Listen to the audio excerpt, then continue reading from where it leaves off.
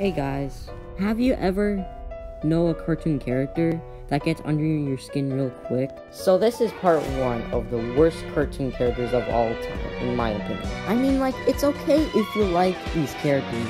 Alright, let's begin.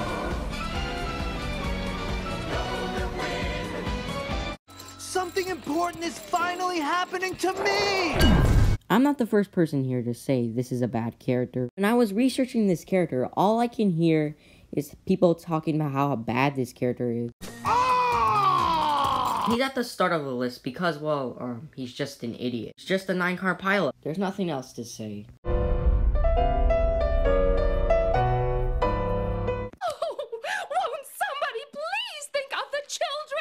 Biggest middle finger of Matt Groening's career. She's like the real villain of The Simpsons. Her main purpose here is to piss everybody off, even the viewers. I recently watched an episode about Marge getting in prison, and I saw Helen made this stupid statement. Family's a mess, and quite frankly, I think